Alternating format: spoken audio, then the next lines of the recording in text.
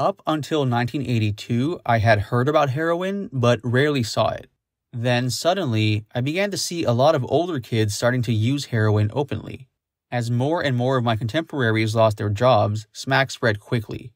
It would be everywhere by 1983. I didn't plan on leaving Seattle. What happened in Seattle in the early 80s, recession hit Seattle especially hard. There was no Microsoft, there was just Boeing. Boeing was going through some problems in the 70s. They were threatening closing down, and there were billboards around Seattle. Would the last person who leaves Seattle please turn the light out? Basically, Seattle was going to shut down. And it almost did in the early 80s. You'd go downtown and I swear it would be like newspapers blowing down the street. Pretty desolate. And heroin started to creep its way into the scene.